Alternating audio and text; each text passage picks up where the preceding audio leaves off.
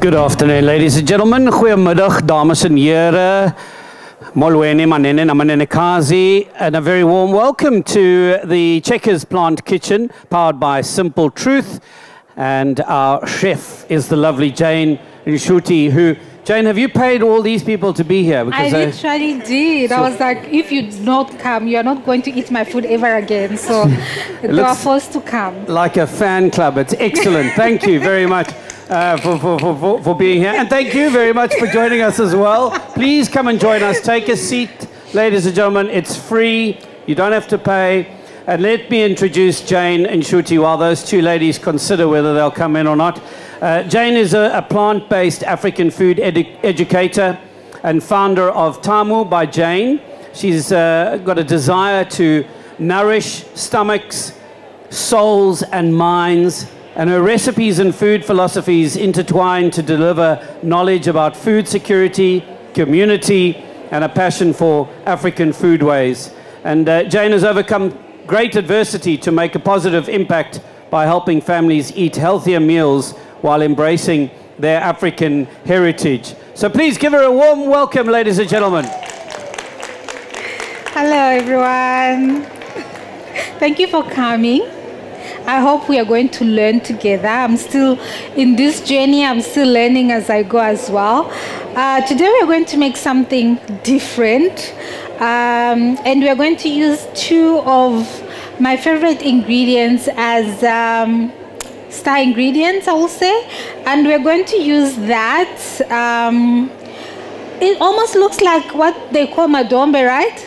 But it's actually a little bit different. You know, madombe, when you cook them, it becomes a bit slimy. You can literally just peel the skin like that. It's like a smaller version of arrowroot, and Nigerians will call it cocoyam. So that's what we are going to use today to make a gnocchi. So the reason why I like using this is because it's starchy.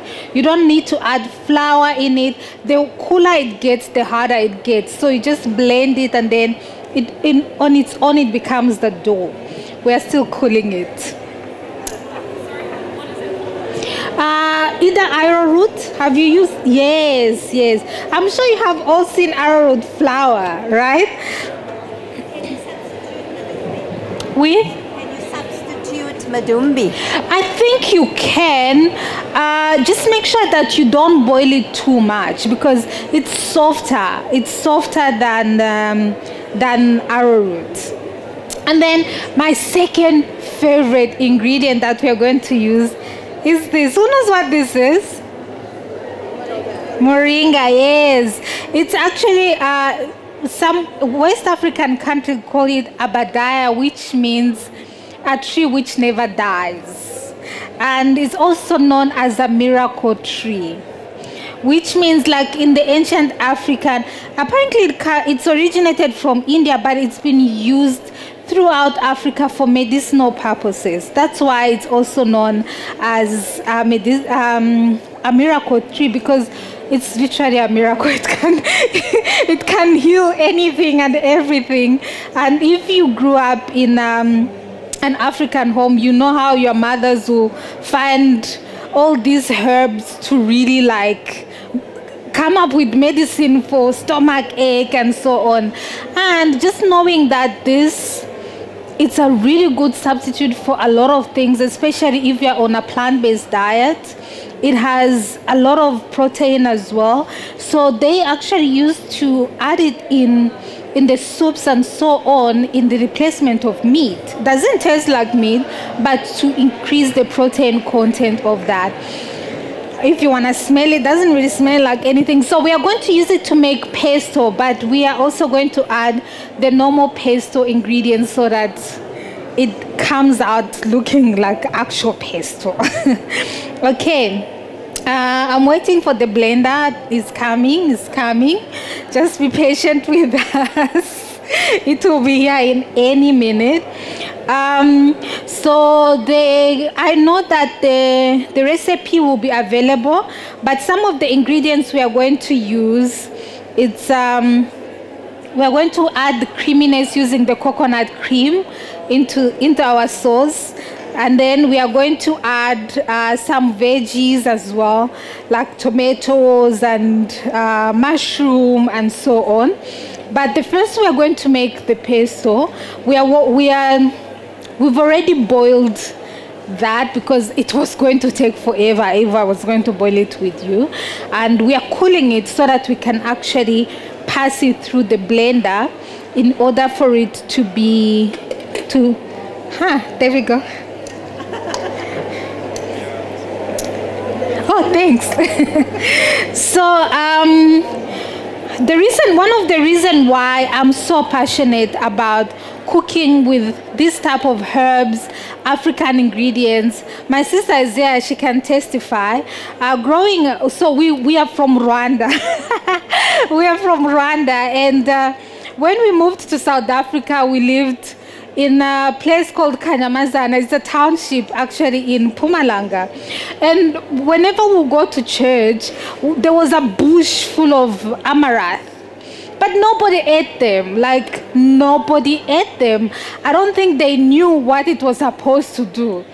So all of us as siblings, I think my dad as well, were like, because we grew up eating amaranth every single day. It was like, it was our staple at home.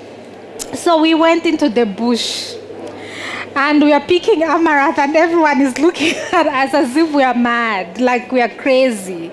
And it was free, and so we just picked amaranth. We went home. My mom made a really beautiful stew to eat with the pap. And then we kept going, and then we were like, why are you picking up things? We're like, this is food. And then it made me realize that people actually have food in their backyard, and they could easily go to bed hungry without realizing that they are surrounded by food. And that is what the food ecosystem has become. We have become so dependent on supermarkets and so on that we don't recognize what is in front of us. And for example, I had to go all the way to Atlantis to find there is a lady with a tree with the house. So to find this, and that is really what, like, things which are good for us is very hard to find them in our normal stores. But these are free things that people actually have in their backyard, and they don't use them. I remember asking, so how much do I pay you for this? Like, nobody has ever asked me for it. Like, it's just a tree in our backyard. So, and this in other African countries, it's a miracle tree. It's something that people depend on to survive. And if every time I cook, I can include such an ingredient in my food and cooking, I think, sorry, there's a lot happening here. If I could include something like that to just show that we are surrounded by food, it will help people to be liberated from all these things that we have been enslaved in, especially depending on supermarkets for every little thing. And also just to put African food in front. One of the things that we ate a lot growing up was sorghum. I was telling somebody yesterday that in Rwandan weddings back in the days, the cake was a sorghum pap. And then they would take like a string. Instead of using a knife, the grooms will be here, the bride will be here, and then they will use a string to cut the pap, and that is the wedding cake. And we had sorghum porridge every morning. We had sorghum pap. So, like, it was part and parcels of our everyday life. Then we go to Kenya. It was mini meal. It was maize. You know, I was like, okay. Shocking. Now we are like living the sorghum slowly. And then we get to South Africa, sorghum is fed to animal. I was like, okay. If you go to Pick and Pay, you will not find sorghum. And I feel like the more we talk about this amazing food, which is not only good for us, but for the planet, which they don't need much for us in order for them to grow. They don't need water. They just grow. I feel like we are not only going to be helping the planet, but we are also going to have cheaper meals, which are actually good for us. So that is really why, that's where my whole cooking philosophy comes from. Is it working? Hey, okay, great. Yeah, it's fine. You can bring it where you... Can I? Okay. So, chances are most of us know how to make pesto. We just put things in the blender and you blend, but chances are none of you has made pesto using a moringa. So, so today that's what we are going to do. Just like any pesto, I have got pine nuts. This is going to be a vegan pesto, so I don't have cheese, even though I was hoping to have a vegan parmesan or nutritional yeast, but Checkers didn't have. So, so I was like, it's fine. Later on, to add the creaminess to it, we are going to use a bit of cream cheese. Just in cooking, you really have to do that. Like, you have to make changes as you go. When I came here and I realized there's no nutritional yeast or the cheese, I was like, we are dead. And then I was like, okay, it's fine. We are just going to make a plan. Normally, when you use the post and mortar, you start with the harder stuff. You pound as you go. And we are not using a post and mortar. We are using a food processor because we have advanced. We do have a mortar here for you. Oh, we had one earlier. That's gone. But it's a lot of work. It's a lot of work. And then we are also going to use basil to just also give it that pesto flavor. I will obviously start with I will only put the liquids later so that we can give our stuff time to blend first. And then I thought I like pestos with baby spinach because it keeps the green color. Like when you, even if you heat it a little bit, it does not all. Have you ever seen that pesto pasta, but it looks yellow? Like you're like, what's happening?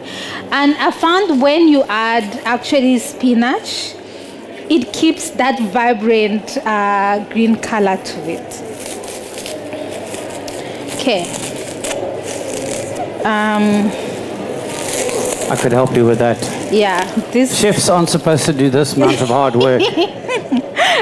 No, we're just supposed to look pretty and then just put things in. Okay. Okay, so we're adding the baby spinach in. And I do have a garlic, do I? I do. I saw it. Okay. And garlic. I am obsessed with garlic. Put garlic in everything. They gave me 2, so I will do 2. Okay. And then apparently you press the handle. Oh, here. Yeah.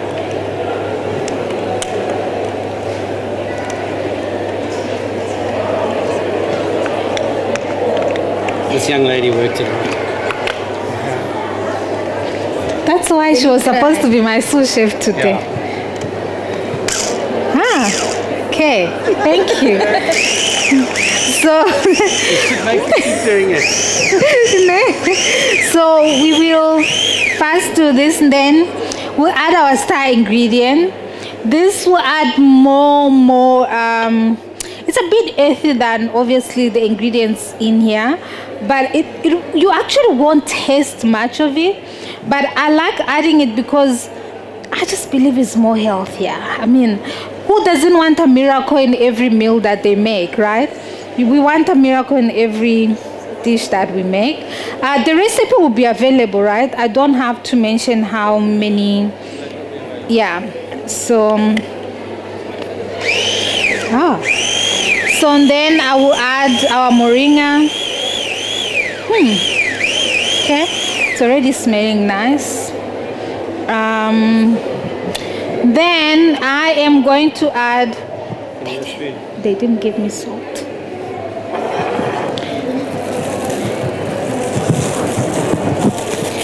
Then before I add, do you have? I saw a hand.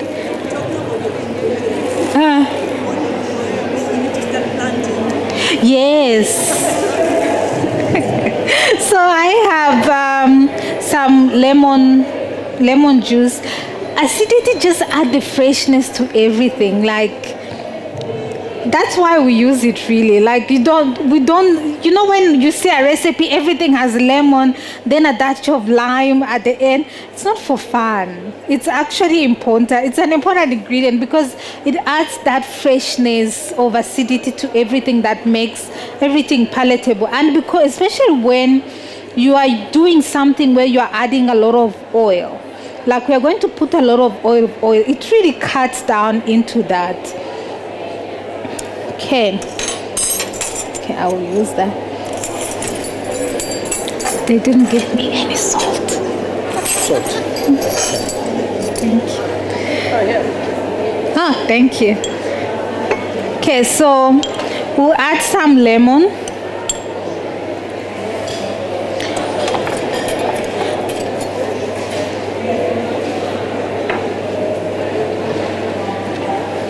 Okay.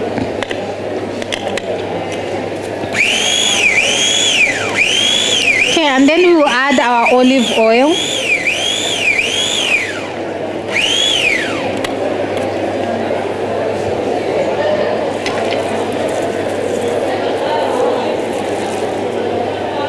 So you are like, I thought you are an African food waving person. Why are you making an Italian inspired dish? I'm sure some of you are thinking in that direction. That was my question from the get-go. An African woman making gnocchi. Very interesting. My thing is, you find ingredients, African ingredients, then you adapt it to anything. And that is really what is important. You find flavors which people are used to, and you find like things which works with people's taste buds, and then you just incorporate it using African ingredients. And for me, I'm not a diehard, I need to cook my mother's dishes.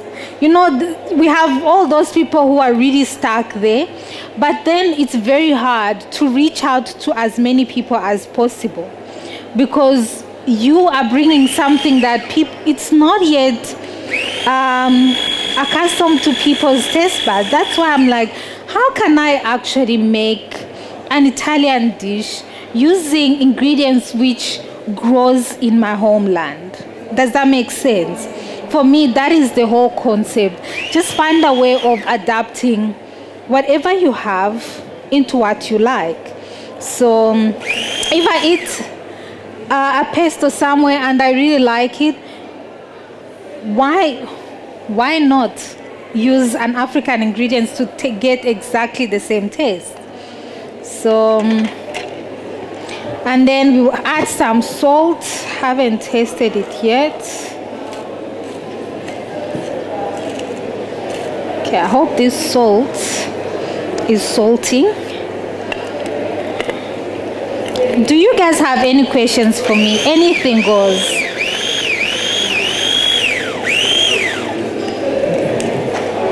It is a conversation, so if you'd like to ask any questions, don't hesitate, don't be shy. We won't charge you. You're more than welcome. Just raise your hand so I can bring you the microphone. There's a question there. Thank you. Were you always interested in cooking? Was I always interested in cooking? I think so. I think so. So let me tell you a story. When I was a child, cooking was a chore. Like there was a time cooking was a chore because we didn't have a normal childhood. Growing up, we had like some sort of a crisis in my home country. You probably all have heard of it, to a point where some of us ended up in like refugee camps, found ourselves in a situation where there were no parents and so on, and somebody had to be the cook at some point, which was me, and I was really young, and then it was a chore.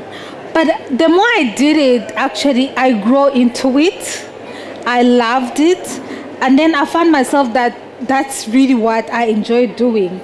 Even though as a career, it wasn't always something I thought I could do.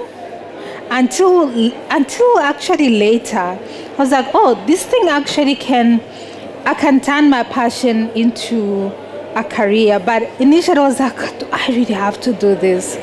Then the more I did it, the more I actually loved it. Yeah. Okay, I think this is done. I wish I think they will give me another one of this, because this is our cooked arrowroot. I asked them to we just boiled it, but we need to now turn it into a dough.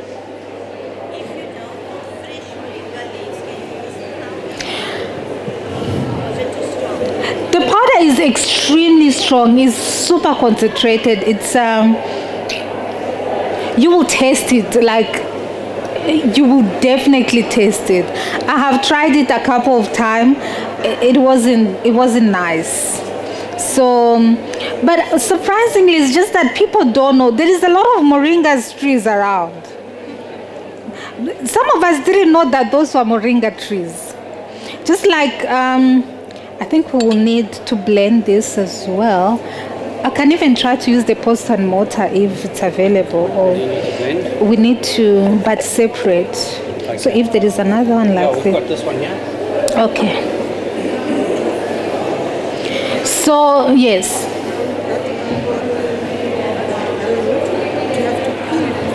Yes, you have to peel it.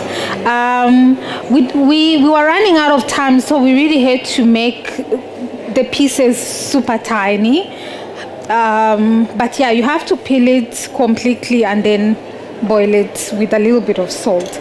The way you will probably potatoes you're about to use for gnocchi, except that with the potatoes, yeah, you will add a lot of flour. Can you see how hard it is? It's cooked. It's not that it's not cooked. It's cooked. Then you have to then pan fry it a little bit. These things are nice.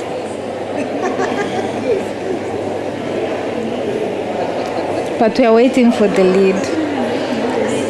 I know. And it's so quick. The one at home, I keep having to open it and pull things down. I'm like, but this was like, yeah.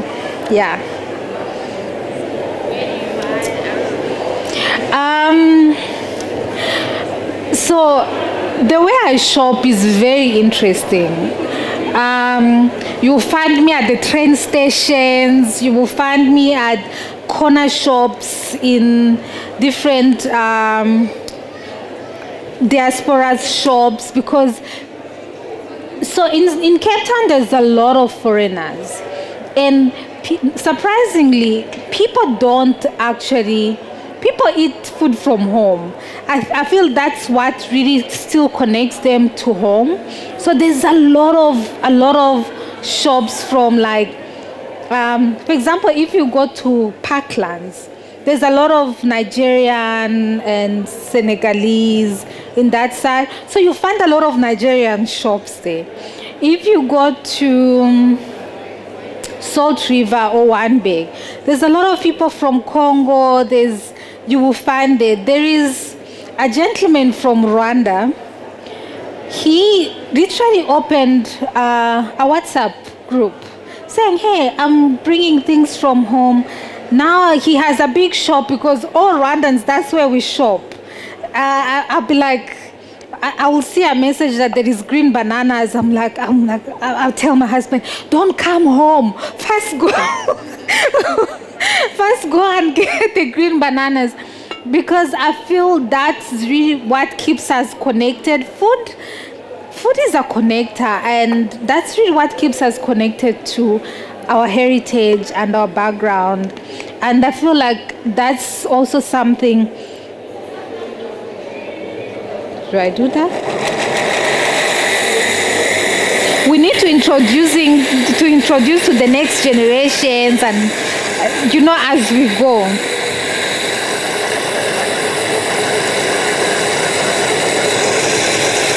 It was not cold enough, I guess. Supposed to get thicker, not smoothie.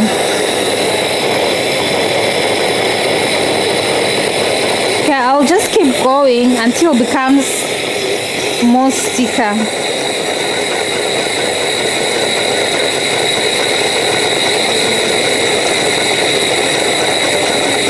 But these things are powerful, I must say. So that is how we shop. There is a lot of stores, but unfortunately, most of these things, but I've seen that Food Lovers Market has started to bring most of these items in there. That's the only other common space that I have seen it. Otherwise, you have to go, like the way there is Asian stores, like Chinese supermarkets, is exactly the same thing with African supermarkets and so on. And that's where we go, because we won't find most of these ingredients in Pick and Pay. Sorry? What else can you make with arrowroot? What else can you make with arrowroot is a question. You know what I like making? I like making crisps because they come out perfect. Because they are very starchy. They are very starchy. So once you do use a mandolin too. And then they're small and tiny, and immediately you take them out of the fryer, they're perfect. Where's the one that's come?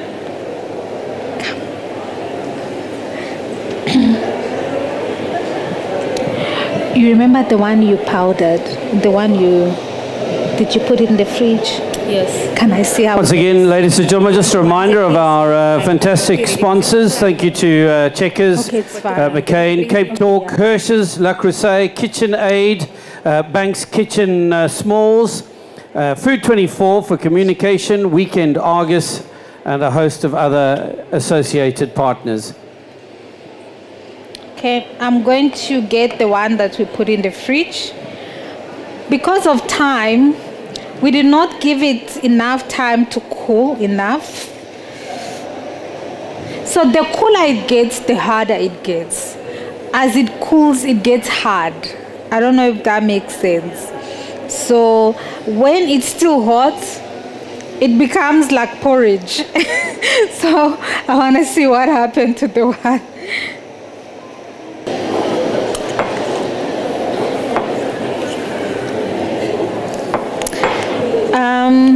This is a much cooler one, but it's not cool as well. It's not completely cool. Cooking in the it's an exercise. Not even that, because it's like Survivor things cooking. Don't always go as supposed to go. Outwit the machinery, outplay the conditions. Yes. So it's nice to see what happens to you as well. It does, That's what we said with the first demo. It always, or the last demo. It always looks so easy when chefs do it, but when we see them challenged, we know that it's not just us. Oh, it's an exercise. So I feel like it's not cool enough. So I may have to, if you're in a hurry, this is when you end up adding a bit of flour because we need to get this food happening. So we are going to do that. But if you allow it to cool, you won't have to. Just put it in the blender. It will. Can you see it's already sticky? Can you see? Just look at the consistency. It's the same pot, the same amount, but look at the consistency of this. Can you see? And then look at the consistency of this. So the longer we keep this, the better it gets. So, hi Olivia. So we are going to add a bit of flour. They have given me some. They knew. Even though I had told them I don't want flour, I want to keep it gluten-free. Also, yeah, the beauty of the most African grains and roots, obviously, they are gluten-free. So for those people who complain about gluten tolerance, it's the first place to start. And so that's one of the benefit. Also, apart from that, they are drought resistant, almost all of them. I was just asking my sister now if she knew what fonio was, and she was like, I have no idea. I'm like, and you call yourself African? So fonio is like a tiny little grain from, it's called an ancient grain. In West Africa, they used to call it poor people's food. But apparently, that is also the same food that pharaohs used to eat because it was really nutritious and so on. And the reason fonio, yeah, so the reason why they used to call it poor people's food was because you could throw it anyway, it will grow. It just didn't need any care. And so it grows like bushes and so on. And now I've seen that then it became a forgotten food because we adopted all this Western way of eating and so on. And then we ended up forgetting the food actually our ancestor lived on. But now I saw it has been making a comeback. But you know where? In America. So they're getting it from all this West African country, then shipped to America. If you get it in, I tried to buy some online the other day, and 500 grams was 200. And then I asked a friend of mine from Ghana, please, how much a fonio that size? Like, oh, it's everywhere. It's like, people don't even buy it. I'll bring you some when I come. I'm like, so why is it expensive here? Once again, because nobody knows about it.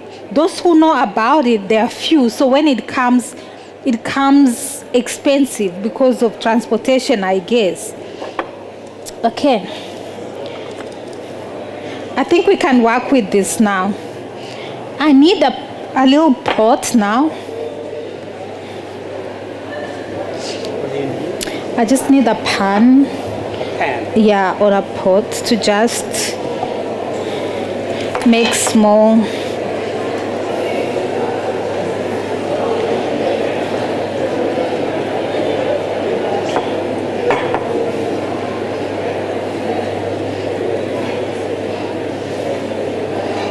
I don't know how, I do have a chopping board here, so I hope I can use it to just cut. Any other question? Is that okay, the pan? Yeah.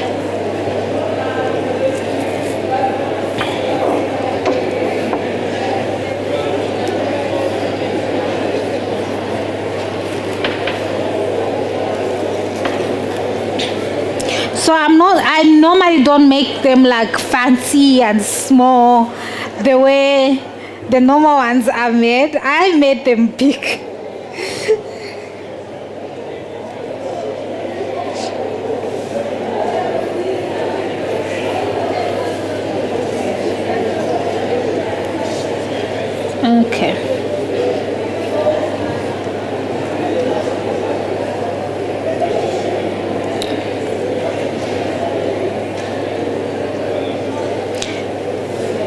So this is how it's supposed to be when it's actually cooled completely. I didn't even ask for flour because I knew I won't need it, but I need it today.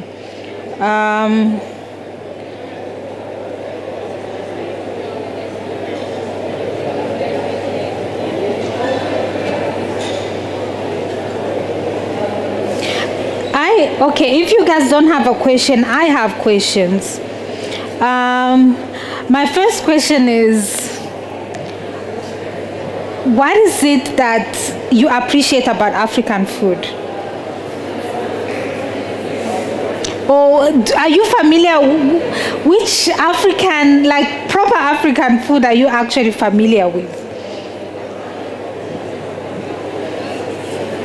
I love that people mostly eat with their hands or with a spoon. Yeah, that's what I love. Eat with your hands, and it's a communal food. It's sharing. It is. And you know what? There is actually something people don't understand about one of the reasons why people actually eat with their hands is because it really connects the whole body. Like the minute that you pick up a spoon to eat, you're already disconnecting the whole thing. And growing up, we used to, the visitors used to know that the food is coming because the first thing we will do, they will see one of us coming with a bucket of water. And then we'll wash their hands, and then they knew that food was coming. And that was really the first preparation of, get excitement for food. We didn't need to tell you that food was coming. You will see the water and you know. So then that I think is also my highlight. Even with I ran a small space at Maker's Landing, and one of the first thing I do with my customer before we give them food, we actually first wash their hands. We wash their hands, and we're like, you can actually, we even encourage them to eat with their hands as well. I was going to say that African food is versatile. So if you look at sorghum, for example, you can make porridge, you can make pap, you can make salad out of it. So although African food is considered traditional, you can either make it traditional, but you can also modernize it, mix it with some salad, sprinkle it on salad and so forth. So I love it that it's versatile and healthy. Most of African food, they don't need oil, like maize meal, you can make pap, porridge, and just other stuff. Yeah. And the other thing I love about the way we grew up and the way we cooked was that we didn't need a lot of spice to make food tasty. We actually used a lot of natural greens to actually add flavor into the food without adding condiments and so on. It was just natural. Anyone else? Question, comment? So I'll just shallow fry them a little bit. Hope I'm not doing. So this too is much. the gnocchi part. Well, in theory. In theory, it didn't. It wasn't as in my head as I normally it comes out, but I think it will be delicious.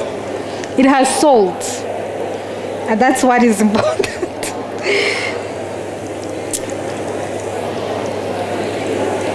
Okay. Yeah, need to wash my hands. Yes. I'm listening. Okay, so as I know gnocchi, from my own knowledge, you boil it. Does it come the same? And I can see you frying. Does it come the same if you boil it? I can see you frying it. Is there a difference if you boil it? So the plan was actually not to boil it at all. It's just that I added a little bit of flour, and the reason why is because the reason why we boil it is because it has got a lot of flour inside.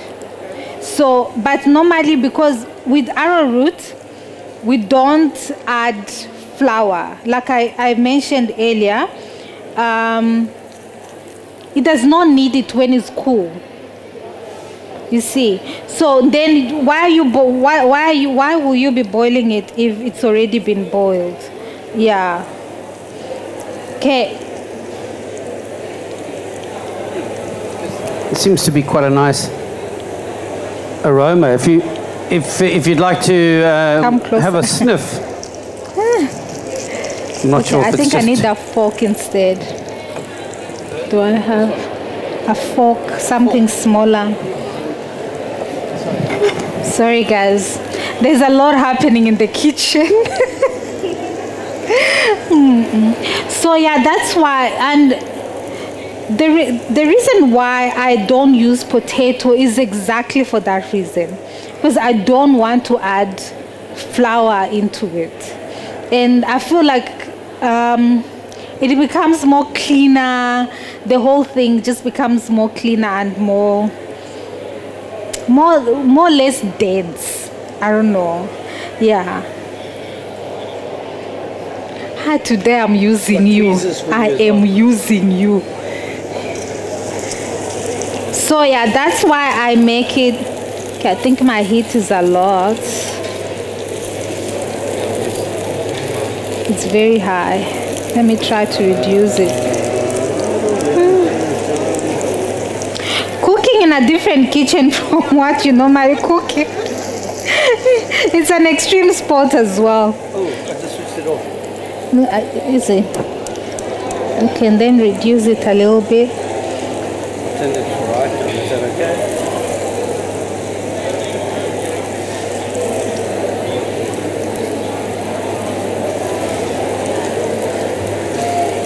They're looking really nice.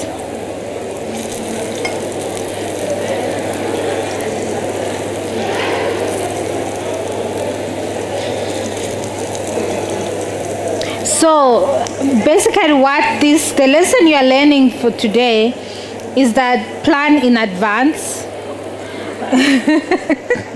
Make sure your arrowroot is cool.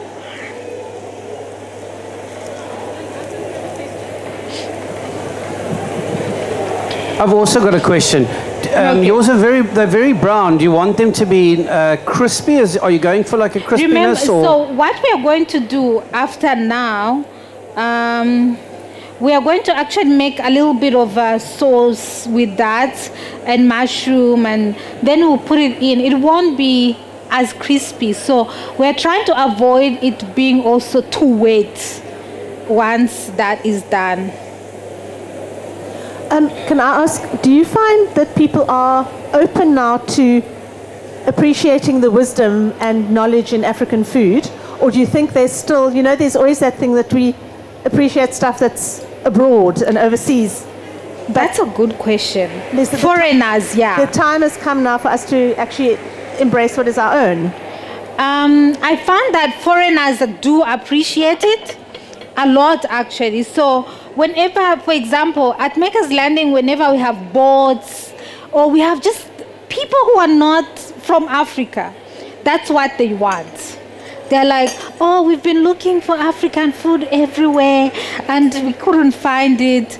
But local people, not as much. I haven't found the interest in some of them, and it's very sad that we still appreciate foreign food more than we appreciate our own. I don't know, it's just that it's just still, and that's why I asked the first question I asked, because it still feels like there's this perception that our food is not good enough. There is still that our food is not good enough, and I'm just gonna reduce. I feel like the oil is a lot, and we already have a lot of oil in there. Then I'm just going to brown our mushroom and our tomatoes. But I feel like it's only a start. We will get better. For example, we host Thank you. We host African feast where we like come together, sit, tell African stories, and cook, wash our hands, eat with our hands, you know, like African style. And it was never intentional that people who come to these events are foreigners. Like, we just put the word out there. And I found a lot of students from overseas and who are interested into these kinds of experience, and less of our people around in the community. I'm like, why? So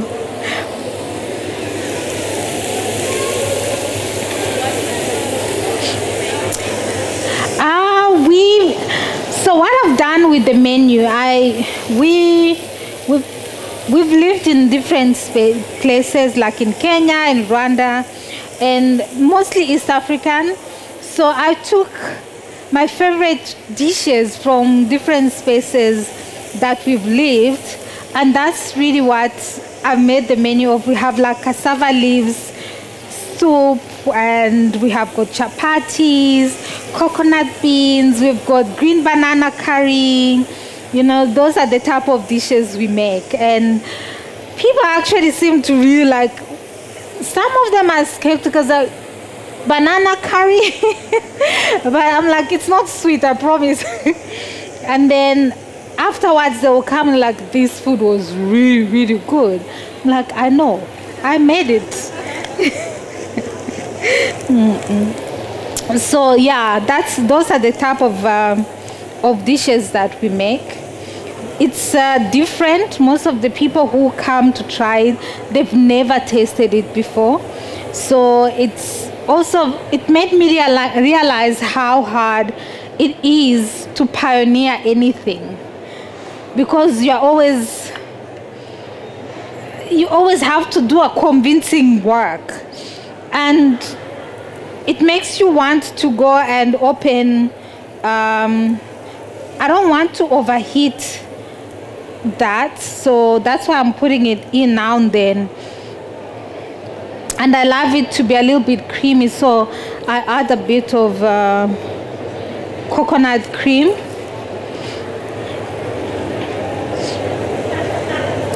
You know, this is the secret of being a great chef, because they say a little bit.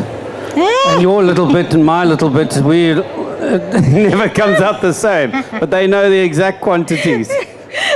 Or they'll be like, a teaspoon of vanilla, but they're pouring. You're like, yeah, exactly. Where's a teaspoon? I cook off recipes a lot, and I follow them quite religiously in terms of the directions, because I'm scared that if I put in a tablespoon of vanilla essence, it will completely ruin the dish versus the 2 teaspoons they tell you. You know, those sorts of things. But you as chefs, you feel it. I cook, to be honest. I write recipes because I have to. I don't cook with recipes. I've never cooked with a recipe. I just go in the kitchen and make something. Then when I need to write a recipe of it, I just have to repeat it again, and then have to measure and all those things. But it's my mother is like that. You can never ever get the same dish, because she doesn't work from recipes. She just creates as she goes. But that's the thing. I feel like I always get the same dish, because I know it. Like muscle memory. I can feel the amount of salt I have. By a show of hands, in this small room of people, who cooks using recipes? Who, like me, needs to have the recipe to guide you? Just the 2 of us, ma'am. 3 maybe. The rest of us, we are just with flair, hey? We just, whatever. Lovely. Look at us, experts. I just want to add a little bit of zest, just to add that freshness.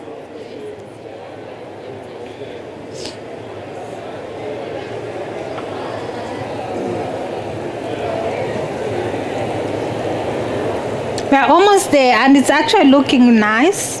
I'm going to add a little bit of more salt. I tasted, and I really believe it needs a little bit more salt. It's like saying half a teaspoon of salt. We all have got our different salt intake. I've never put in a recipe the amount of salt you should put in. I just feel like it's to taste.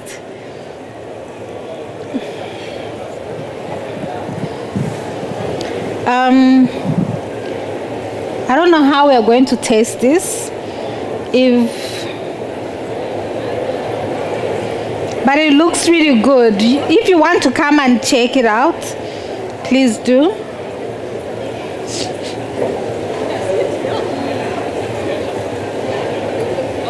So good. Okay. Oh, okay. Should I put it in a bowl first? Black is fine, yeah. Black is fine, whichever. This one. Because there's also these. It's mainly that white one. This one. Yeah, the cream one. Oh, that one. This one. Okay.